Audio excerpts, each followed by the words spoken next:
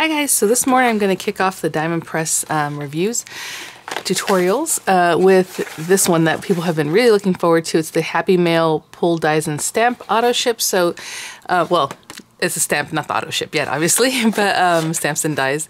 Diamond Press did send these items for my review free of charge, and all opinions are my own, and any links I have in the description box will be affiliate links, which means I'll make a small commission if you would purchase any items through those links, so thank you guys for using those. So, I had mentioned before that I was going to have some rough edits because I was going to do this one initially to start off all the reviews, but I realized I had an auto ship and I didn't want to show it to you if for some reason the link would be there but the auto ship wasn't with it, then you guys purchased it without the auto ship if you wanted the auto ship. So I didn't want to confuse anybody. But then HSN posted all the links, including the one with the auto ship. So I started the reviews, and so I already unboxed this. So I'm going to splice in that unboxing right now. You might hear that I sound surprised because I hadn't seen these in real life or anything like that. So so I might mention that the links aren't there yet, but they are. The links are in the description box. Everything's ready to go for the November 2nd craft day. So I know a lot of you guys have been purchasing the items early, so that's really great. So let's put that unboxing in right now. So let me open this up. So this is Happy Mail Pull Dies and Stamp Auto Ship. All right, guys. So that's the other thing. Sometimes when they post things, if it has an auto ship, they may not post it until the actual day. But we will see. Oh, this is cute already. I know we love our envelopes. So check out that little envelope. So cute. Okay, let me open this up. And they may not be related. I don't know. Because the other one is a stamp set that has to do with envelopes. But again, I'm not sure. Let me open this. So these are the dies that we're looking at already that look super adorable. There's some interaction here going, I'm sure, because I can see these pieces that look like there's going to be some interactivity here. And then we have our little envelope with the score marks and everything, and some cute things. Cutting folder, always a nice size for the marquee. Oh, this is good. It does also come with a dimensional adhesive, which I had reviewed long ago that Diamond Press had put out, so I'm glad to see this because they did have some really great dimensional adhesives. So there's some in this kit. And then the stamps. Oh, how cute. I always love little postal stamps. So we have this, look at this one, looks like a little bundle of cards, or postcards. Super cute friend, happy birthday, I'm thinking of you, smiles, congrats, you're the best. We have these other ones here with the little mailbox, paper hugs. Oh, that's sweet because right now we don't have a lot of hugs, do we? Thank you. And then you got mail, lots of different sentiments in here. The little bird with the envelope, which is adorable. Little paper airplane and some decoration here is what it looks like. And then we do have some sets of instructions. So again, I'm not exactly sure how to use this one. So we have the Happy Mail Hidden Message Kit. Oh, guys, we love that, don't we? All right, so it's telling you pretty much how you're going to start off with your card base and then what you're going to need. And so I'm going to read over this and we will know. Oh, my goodness. So cute. Okay, so it looks like what we're going to do is open up the little envelope with that little pull tab, and then we're going to have our little hidden messages in there. Okay, and so what we're going to do, so yeah, hopefully I said things okay. I don't remember exactly what I said.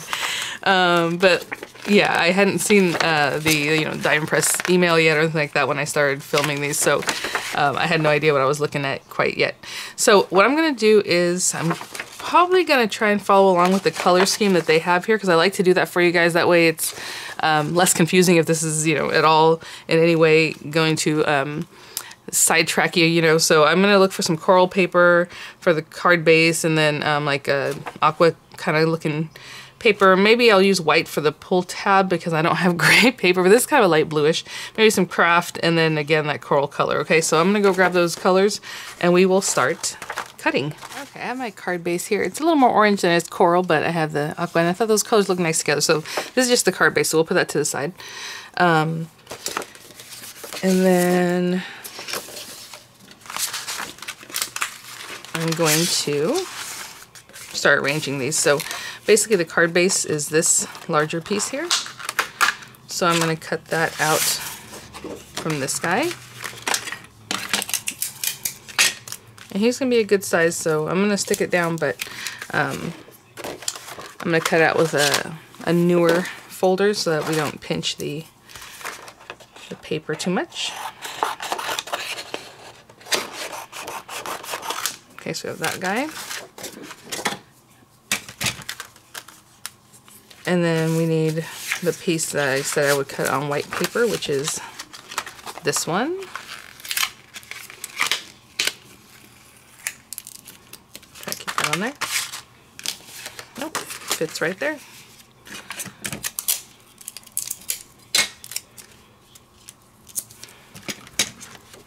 Yep, right to the edge. So cut that guy out. And then we need, like I said, I'm going to follow this so it's like brown cardstock, so I'm using craft out of this guy. That's probably a good thing to do because craft cardstock is much thicker than regular cardstock. I've never seen a craft cardstock that isn't like super sturdy, so it's good stuff. Cut that guy out. And then it says pull tab guide, which is this little guy right here.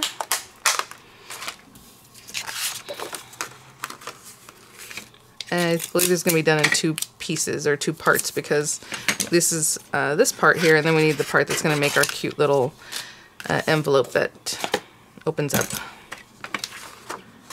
So I'm just going to run these guys through.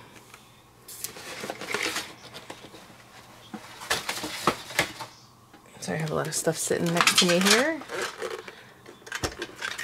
Alright, for the smaller pieces I always use a well-loved folder because it'll keep cutting and I'll keep using them until they don't cut, which I have not come across yet. But again, the kits always come with a new folder, so. And then you can buy refills also that are pretty inexpensive as far as, you know, cutting plates and folders are concerned. So there's that one.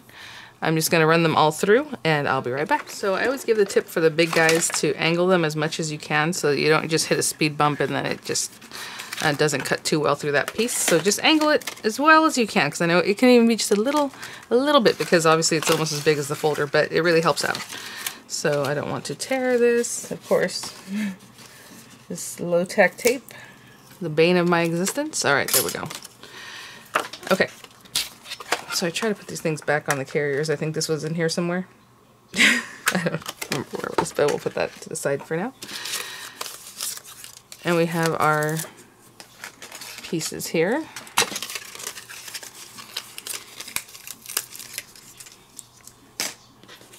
All right, so we have the first few pieces that we're going to need. And step 3 there is to glue this guy to this guy. And I'm going to glue them, you know, nice side to this side, just the way they're showing it in the picture. And I'm going to use a fast drying glue so we can move on.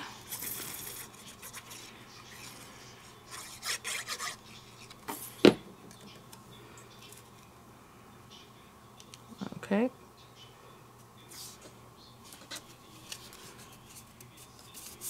There we go.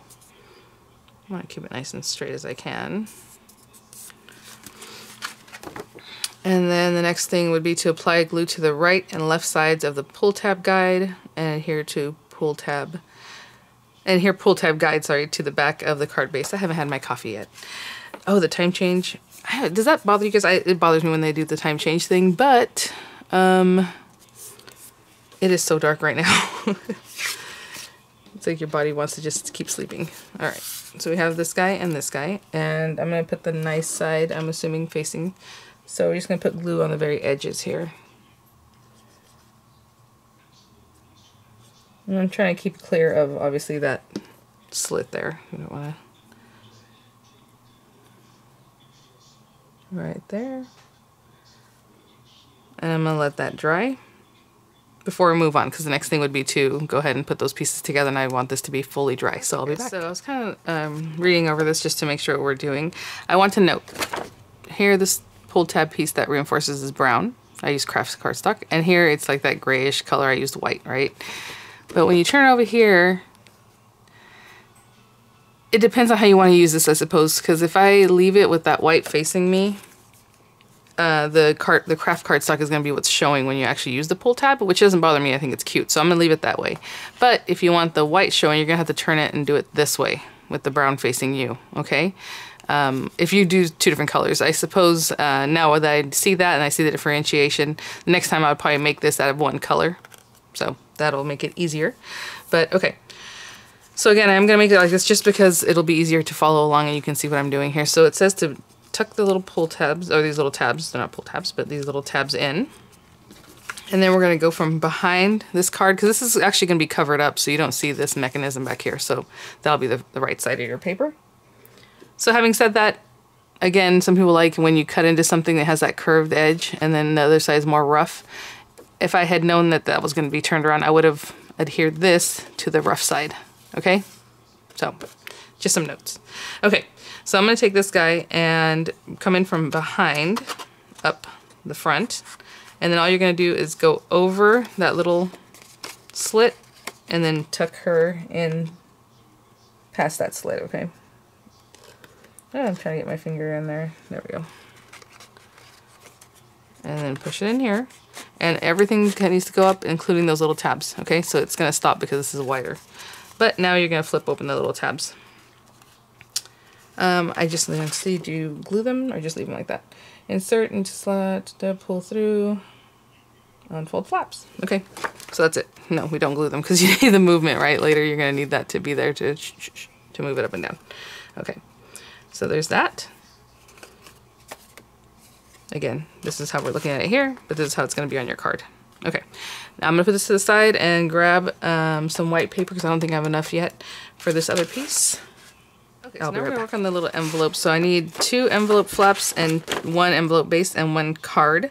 The card is light blue here, but I'm going to use a beige color. Actually, this is the white, but I'll use a beige color in just a minute. So from this white paper, I am going to trim out 2 of these. 1 of the base. Okay, and then again, I'm just gonna use this cream color paper for the little card. So this is your card, and this is where you're gonna put your little note or whatever it is that you want to say. It'll be really cute. So let's cut that out too. We have our 2 pieces, and again, this was on here somewhere. Like, yeah, sure. There we go. And then, oh, so cute.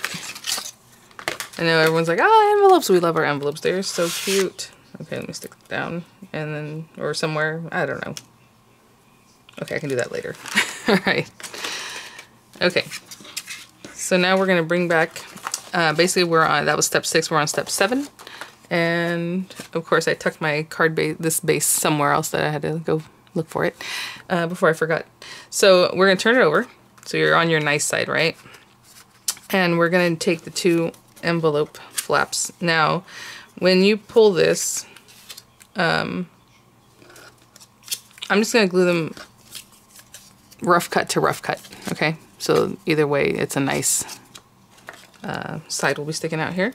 So let me apply adhesive to both envelope flaps and apply them to both sides of the moving flap. So I'm going to put glue on this. The reason it says to both, because you're going to glue this, you want it to stick to this, obviously. So we're going to put this here, and I'm going to glue that on. I'm just lining it up with the bottom of this strip. You know what I'm saying, where this ends? So it makes most sense to me. And then we do this one. So again, I'm doing them nice rough cut to rough cut. Oh my gosh, so funny.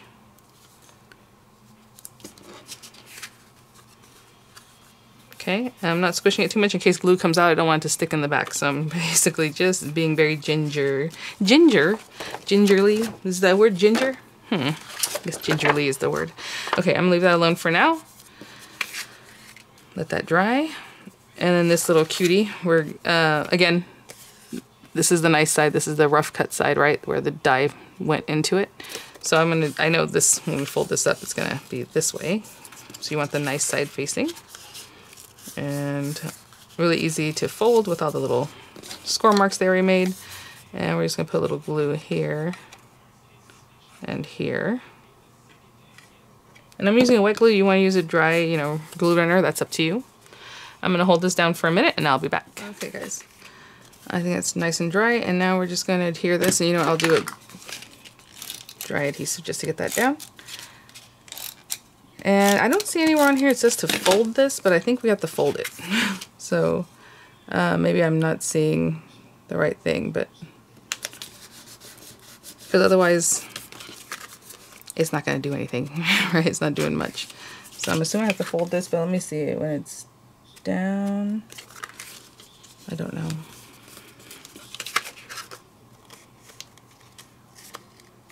Okay.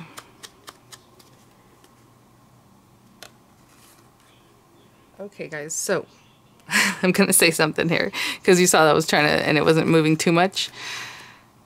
On the back, this piece needs to kind of bend. I was just kind of like, why is it not? So I forced it, and when I forced it, it made its own score line right here. Did you see that? So now it goes up and down, and it works. So I'm not sure because I know it's not scored on this thing, and it didn't say here to score that. So just so you know that that's what's gonna happen, okay? So just, you know, you saw me pulling up and down, and as I was doing that, I went like this really hard, and it just scored itself. Okay, so sorry I didn't capture that there, but I want you to see that because when we stick this down, it's not going to be flat like this, because if it was flat like this, it wouldn't work. There's going to be dimensional adhesives back here that help keep that separation, that width that you need for that to kind of clear and go up and down. Okay, so kind of odd because normally they would, I would assume they would say something. I'm sorry if I'm missing it. Maybe I'm missing it, but I don't see that. So just giving you the heads up on that, okay? Because that is different, right? I wasn't expecting that. Okay, so again, the kit comes with your dimensional adhesive, so you don't have to guess on that what you need. So that's it. Isn't that cute? So I'm assuming the other ones that come later are gonna work the same way because you have the main mechanism, and then you're going to use your other pieces. Sorry, little Miranda just woke up and she was sleeping on the couch. I told you my husband was kind of quarantining, so he's taken over the master bedroom and the bath and all that, and we are here, down here on the couch, and Miranda loves to stay with Mama, so she's sleeping on the couch here. Yeah, I'm glad I figured that out because honestly, I was thinking like, what am I gonna, like, what should I, you know, should I let them know it's not working? How do I figure this out? But it was just that piece. So, all right, and then it just shows on the back here to put down however much foam adhesive. Where are we? What page are we on? This page here. So they're basically telling you to put it either side here for stability, right? So here and here, and then a couple down the corners.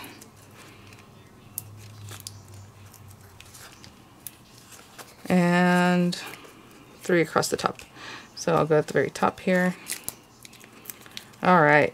Okay, that makes me feel much better. I was a little worried there. All right, let me make sure we're clearing that. Okay, I'm gonna pick the backs off of these. Really easy to do. I just noticed the back of their paper isn't super slick. It's kind of almost papery feeling, so it's easier to grab. Maybe it's just me. Because you guys know how, look at this. You all know my pretty much hate relationship with this kind of stuff. All right, let me score this card base. I didn't score it yet.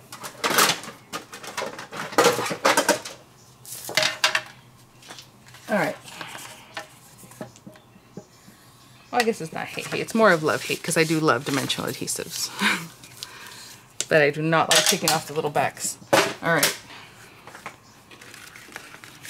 Okay, so this is the basic card. Again, a few tips would be when you go to do the mechanism on the back, know that that is going to be on the back of the card. I didn't know what I should have looked ahead, but again, when you go to this part, make sure you're adhering these pieces to the back of the card, what you would consider the back, right? The rough cut side, and then move forward with that. If you want to do these 2 different colors or 1 color, but whatever's facing out is the color you're going to be looking at. And then again, at the very end there, give it a really nice tug to get that little crease going. Okay, perfect. There we go. So cute. Oh, and I suppose we can pop our little card in here. I am gonna do some decorating of that, so for now I'll pop it in there, but how cute is that? Aw. Okay, I'll be back. Let me think about what we want to do as far as stamping and maybe adding some little something to this, obviously to dress it up, and I'll be right back. I think I'm going to, since that was pretty quick to put together, I'm gonna do a little coloring, so I'll use the little mailbox. And there's my squid ink. I'm just using some heavy duty stamping paper, so from Crafter's Companion, so you can also use my alcoholic markers. That little cutie. And then maybe I'll do a die cut for the sentiment. So I will be right back. I'm just going to color this in with some alcoholic markers, and when I'm done, I will be back.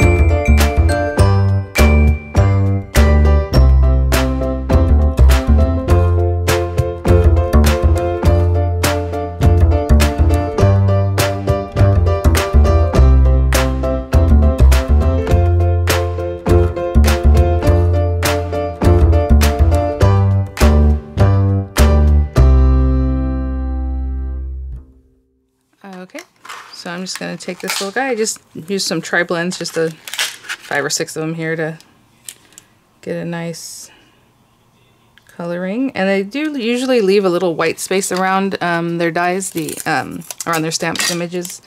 Diamond Press does. So I like to kind of eyeball it, and you can pretty much see, you know, the post there, the flag, that looks good.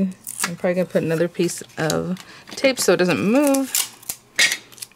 Sorry if that was loud. I'm just going to toss that down there. Okay, so we have that. I'm going to trim that out. I'm going to use the word pull. We're going to stamp that on our little pull tab here. And then I want to use some of the cutouts here, the die cuts. It just says, we have hello, sending, love, happy mail. And then on this other one we have obviously little hearts. We have the word you.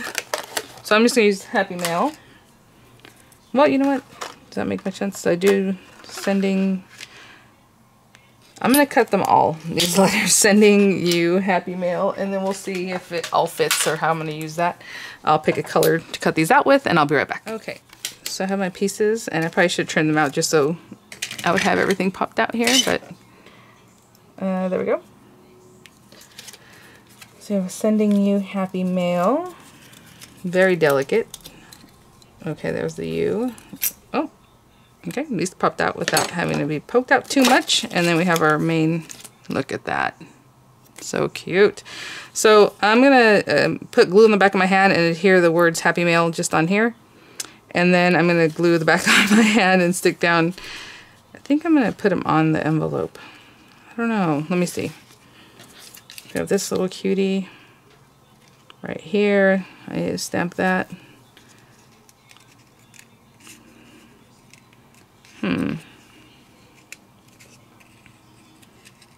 Yeah, I kind of want to put it on here. And that's just, you know, my preference, but you can do whatever you like, obviously. So I'm going to stick that down there. I'll wait for this. And then I'm going to stick the word happy mail on here. Okay, before we finish up, I have that sending you on there. I'm going to open this up. I'm going to stamp the word pull here, but you can stamp that at any point now that you kind of know what you're doing as far as setting it up. You could have stamped this earlier too. I'm just going to use some brown ink. Hopefully that'll, yeah, I think it's visible enough. I didn't want to go with black because I thought black was kind of stark with the colors I was using, but maybe a little deeper brown would have worked better. But there you go. Okay, and then we have our little guy. I was trying to see if I glued this right. There we go. So cute. And then your recipient can obviously pull that out. We have sending you, and then I have this little cutie that we need to go ahead and glue down. And you can do them, you know, with a little puffy, a little 3D effect, but I think I'm going to keep it flat because if you were going to send this, you already have the dimension with the dimensional adhesive. Now you're going to have another layer of dimension, and that puts you in another dimension of postage, right? So I'll just keep this one flat, and that way it'll still go out with a regular stamp. All right.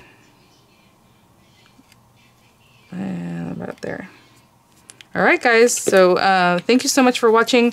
If you would like to see what's going to be in the auto ship, make sure to look at Diamond Press's YouTube channel. I believe they posted Beth's Facebook Live on there, because I think it was in my recommendation, so I did see that. That's there. Super cute, and then one's like a little cupcake looking, maybe an ice cream cone. It was cupcake, I think. And then some that are like hearts or like a floral bouquet and things like that. Really cute. The door, oh, the door is adorable.